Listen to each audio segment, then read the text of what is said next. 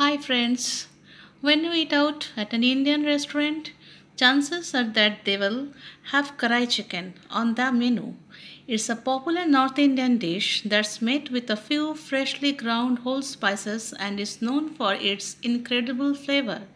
It's a simple, spicy dish and is traditionally made in a cast iron wok. But you can use a Dutch oven or large saute pan instead. Karai just means hook. Therefore, Karai chicken translates the hook chicken. It's not the most creative name, but it is pretty straightforward. If I could rename the dish, I'd call it tasty chicken smoothed in a thick spicy tomato masala sauce made with freshly ground spices or something slightly shorter than that. While this dish is not as well known as a butter chicken, it's right up there in deliciousness. Karai chicken is more of a drier curry where the spice really cling onto the chicken. It goes really well with my baby naan roti recipe.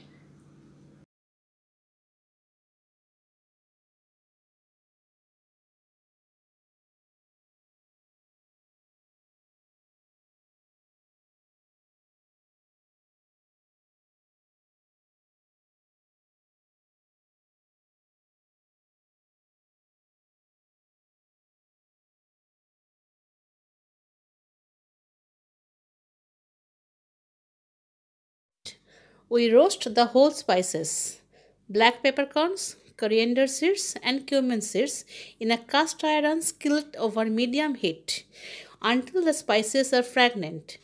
Coarsely grind and spices in a spice or coffee grinder and set aside.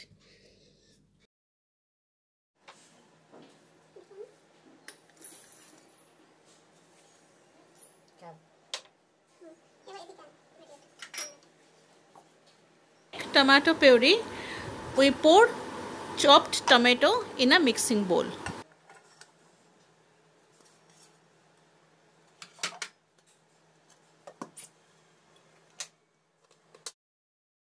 Add ghee, bay leaf, and onions to a wok or Dutch oven pan, medium heat, and stir fry for 15 to 20 minutes or until the onions turn golden. Then add garlic, ginger, freshly ground spices, and the remaining spice to the wok. Stir fry for a couple minutes, then add the chicken.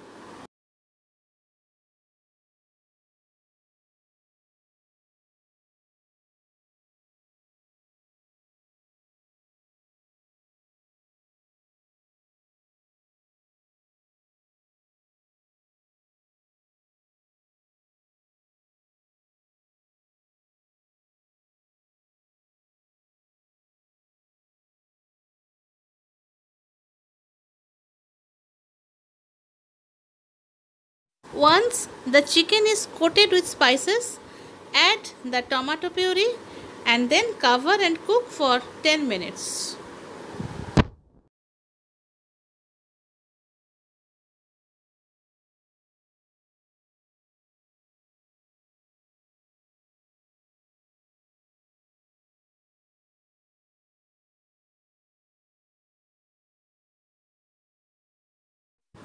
Remove lid and add 2 teaspoons salt, 1 teaspoon Kashmiri chili powder, 1 teaspoon turmeric powder and 1 teaspoon garam masala.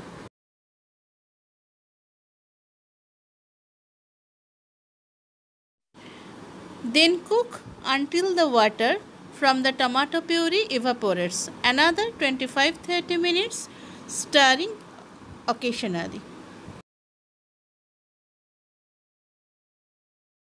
At last, mix the ground spices and cook very well.